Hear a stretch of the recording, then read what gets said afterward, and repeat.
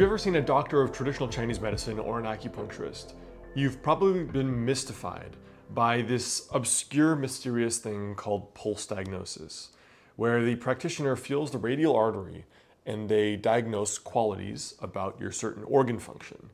Now in this video, I thought I would share 4 common pulse qualities that we are feeling and what they actually mean about your health from a clinical point of view. Hey guys, I'm Dr. Alex Hein, author of the health book Master of the Day and doctor of acupuncture and traditional Chinese medicine. So before we jump into this video here today, there are 2 very important links right below the video. Now the first is if you'd like to become a patient of mine locally in Los Angeles or virtually via telemedicine, you can reach out to my private practice with the link and information below this video.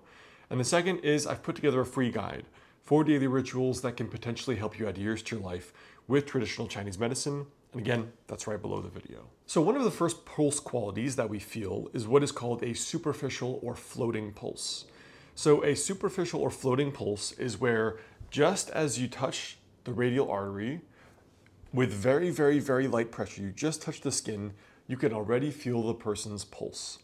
Now, what this actually means when the pulse is really at the surface there is typically one of 2 general scenarios. One is the person is getting acutely ill, so the body is basically mounting an immune response to deal with this acute infection.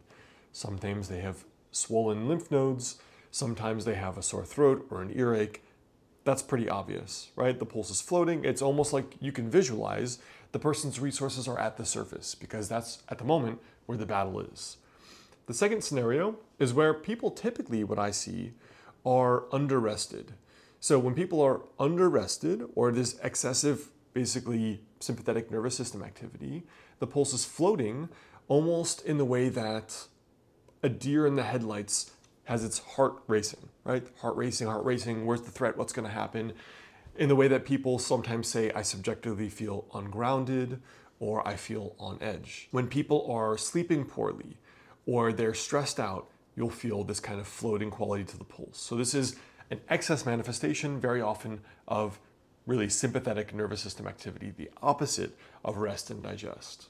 The second pulse that we feel is a deep pulse. So this is called a deep, a faint, many other terms for it, but a faint or a deep pulse.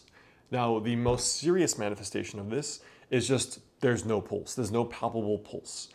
So deep pulses are indicative of many different things. They can indicate that there's a chronic illness, right? Basically, there's been a chronic battle, autoimmune disease, Lyme disease, chronic fatigue syndrome, severe cases of depression or just long-term depression, people who haven't been sleeping well for years.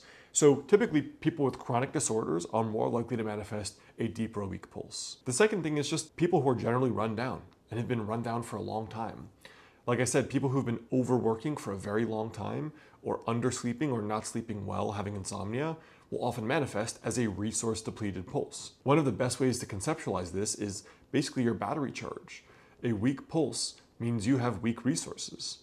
Often people who have very, very weak pulses complain of fatigue or depression or anxiety, or there's been a long-term battle there, right? Battle in terms of illness. The third pulse quality that we feel very often is what's called a wiry or a tight pulse.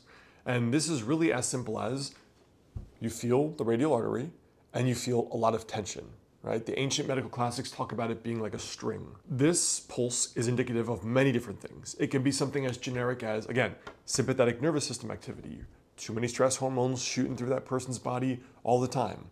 It can mean they had 3 cups of coffee this morning before they came to see me. It can indicate a lot of digestive problems, actually.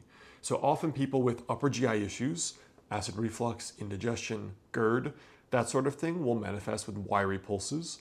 People with fluid metabolism issues or bloating will often manifest wiry pulses. Varying kinds of gut issues or issues involving the lymphatic system can also show a wiry pulse. For example, you are now manifesting with a sore throat, so we have a combination of pulses, floating, superficial, and wiry, right? Or thin and wiry. This is a common pulse pattern you see in people manifesting upper respiratory infections involving heat and TCM. Sore throat, maybe an earache, cough, almost like an early stage bronchitis or strep throat sort of picture, they will often manifest with these. So sometimes it's a manifestation of, again, getting acutely ill. Sometimes it can be digestive problems like people who are chronically bloated or chronically indigested as well. A fourth pulse quality we feel is what's called the soft or moderate pulse. So these are two general pulse qualities that we associate with the earth organs in traditional Chinese medicine, meaning the digestive system. So a moderate pulse, Huan, is basically, it can be a normal pulse. It doesn't have to be pathological.